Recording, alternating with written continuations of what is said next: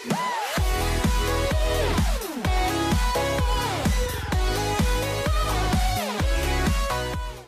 guys, and welcome back to another video. Today I'll be showing you how to root your Nexus 6P on the latest Android N beta build. So this is the NPD90G and we're going to be rooting this today. Not by traditional means, I guess. We're going to be using CF Auto Root by Chainfire. Now if you already have a decrypted data partition, you can pretty much root the normal way by flashing TWRP and then flashing the Super SU zip. But if you have yours encrypted like mine, which you probably do, a lot of people might have that, I'll show you how to root it without flashing TWRP and all that. All you need is an unlocked bootloader, which I presume that most of you already have, unless you took the OTA up, but you'll need an unlocked bootloader for this, and we'll get started right away. So first off, what you want to download, or what you want to go, is to go to autoroot.chainfire.eu, and it'll say it's beta, still in testing, and you just want to click on jump to fastboot flashable devices up in the top corner over here. So we'll click on that, and we want to go down so we can find our Nexus 6P by Huawei. If I just zoom in here, I'm not sure if you can see this properly, but here it is, it's highlighted. If I stop moving, you can see it's for the MPC 56P, and that's right, I think that's just the build before. Just download it, download this one. Unless they have new ones that come out, all you need to do is just download the one that's most relevant. So this is the most relevant one, of course, although we're on the NPD90G build. So just click download, and you're going to be greeted with this page over here. Just hit this download link at the bottom of the page down there. That's all you need to download, and once you've downloaded it, you should get something just like this. We have the zip file here, CF Auto Root.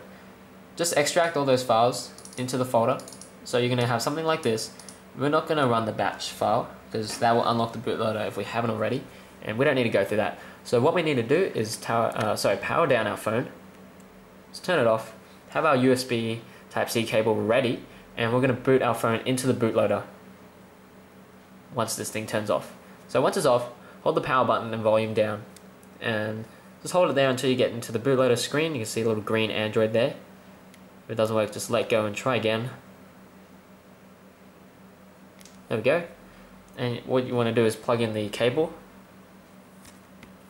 just like that. Once it's plugged in, head over into the tools folder. You can see our fastboot-windows.exe. I want you to hold shift and right click, and you want to click on open command window here, and that'll give us to our tools thing.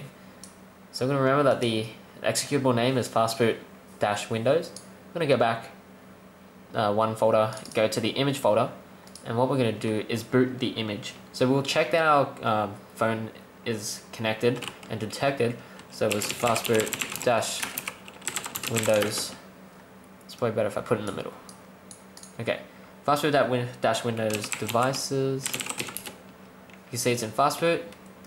Now we can type in fastboot-windows, or just fastboot if you're using the Android tools folder. Since it's already included, I might as well use this. So we're gonna type fastboot-windows, put boot on the end, leave a space here, and all you need to do is drag in this image onto the command prompt like that. Select our command prompt again and hit enter. You're gonna see it's gonna boot it, and this is what it should look like pretty much immediately. You can detach the USB cord. So you can see it's patching our boot image. So quite similar to what it would be like if it was flashed through TWRP. It'll note that your phone may go into a couple boot loops or crash like that. You're going to enter your decryption passcode a couple of times, just like the normal thing, and hopefully it boots up. So it's going to restart in 10 seconds, and I guess we can just sit through all that. I'll just fast forward it, make it all speedy, and we'll see you on the other side. I already have a root checker app there, so we'll wait for this phone to boot fully, and we'll see if it's rooted or not.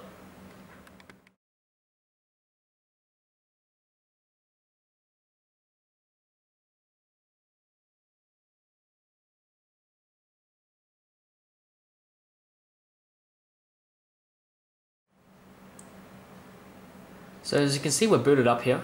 We can get that thing out of the way. gonna slowly come in, load up all our stuff. And we're gonna see down here in our apps tray, we're gonna see Super SU. We can open it, and you can see it works, alright, 274, and we just had a notification for the Android beta program, which is fine. We're gonna go over to the last page, open our root checker app. We're gonna tap on verify root.